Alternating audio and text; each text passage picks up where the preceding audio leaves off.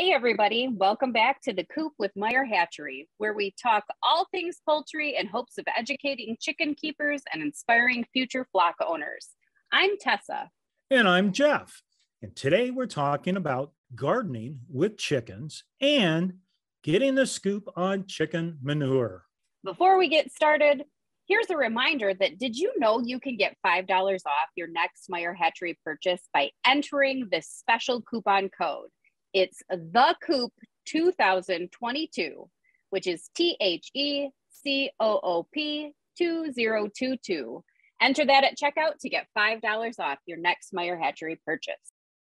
Let's get the stinky stuff out of the way first. Don't waste all that wonderful chicken poop out in your coop. Turn it into compost so that you can use it to fertilize your garden soil. Compost will help add nutrients as well as organic matter to your soil, helping your garden produce delicious foods for you and your family or your community. Can you clean out your coop and dump the bedding directly on your garden soil? Short answer, no. Long answer, chicken manure is extremely high in nitrogen and will literally burn your plants if applied directly from the coop to your soil.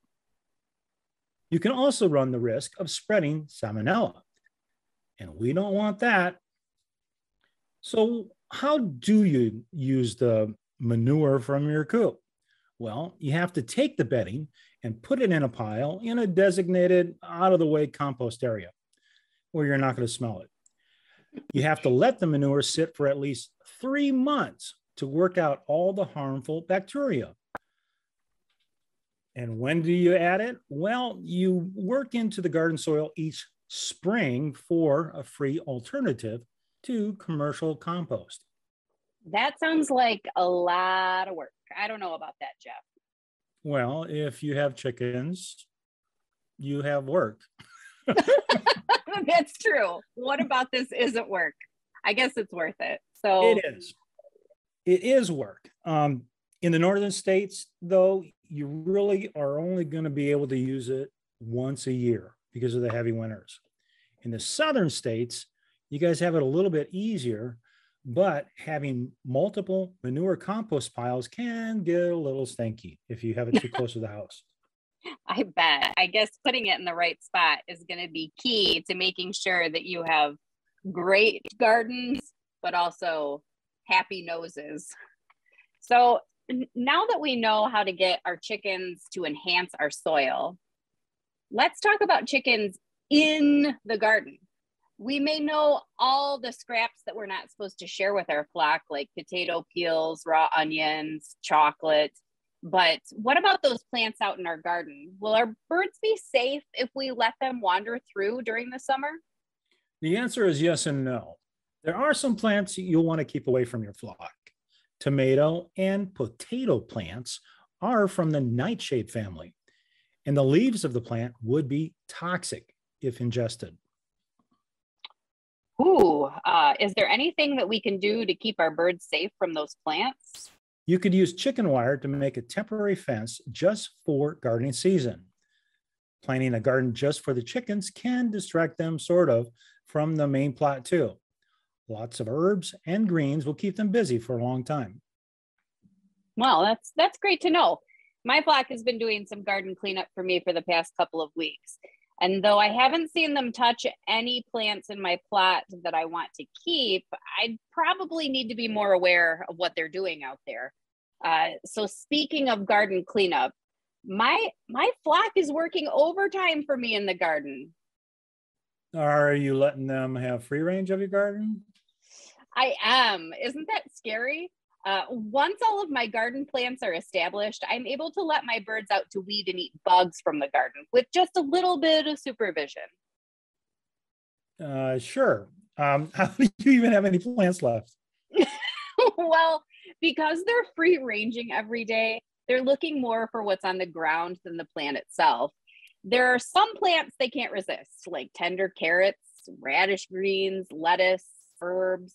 And the other day, I saw one of my roosters jumping up to eat my not ready grapes. I can't let them ravage all of my crops, so they're not allowed in all of the areas where those plants are growing. That sounds like you put in some work to try to keep them out of some of the areas. Well, a wise man once told me that chickens are a lot of work, Jeff. So it works. True, they are. Yeah.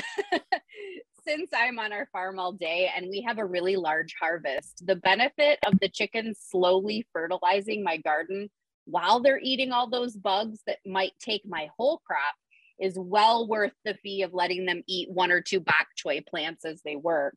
Out there, they get all of those nasty bugs out and away, and they kind of alert me even when I might have an outbreak.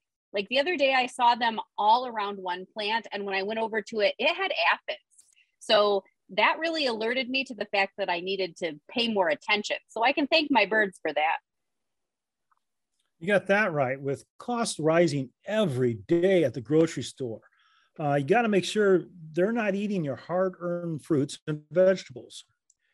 And if you can't let your flock mingle with your garden during growing season, you can always let them do the cleanup once you have harvested your crops. Oh, what do you mean? I know you've seen your birds scratching in the dirt around their coop and run. They'll do the same thing to your garden bed. They'll use their nails to dig in and turn over the top layer of soil, exposing bugs in the larva stage that are waiting to hatch next season and attack your garden. Letting your birds have free range of the late summer garden after harvest can be your best defense against bugs for the next season. That's a great idea. Who needs a tiller when you have a flock of hungry hens? I have a lot to think about. It's time to start planning my chicken garden for next year and figure out where I can put that dedicated chicken manure pile without the stink. So with that, we thank you for listening to The Coop. Be sure to subscribe. And if you'd be so kind, drop us a review. Do you have a poultry-related question or a topic you would like us to cover? We want to hear from you. Send us an email to podcast@meyerhatchery.com.